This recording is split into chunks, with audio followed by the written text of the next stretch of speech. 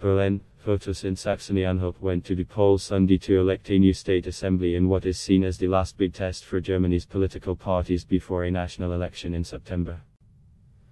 Chancellor Angela Merkel's centre-right Christian Democratic Union won the last election in the sparsely populated state of 2.2 million 5 years ago. Recent opinion polls show it faces a strong challenge from the far-right Alternative for Germany, which came second in Saxony-Anhalt in 2016. Incumbent Governor Rainer Haseloff, a member of Merkel's CE, is popular with voters in the state. A strong win would also be seen as a sign that the party's new leader, Armin Laschet, can hope for support from both conservatives and centrists in this fall's national election. Alternative for Germany has benefited from anti-government sentiment in the state, which until 1990 was part of communist East Germany. The party has lately campaigned strongly against pandemic restrictions, and its election posters urged voters to demonstrate their resistance at the ballot box.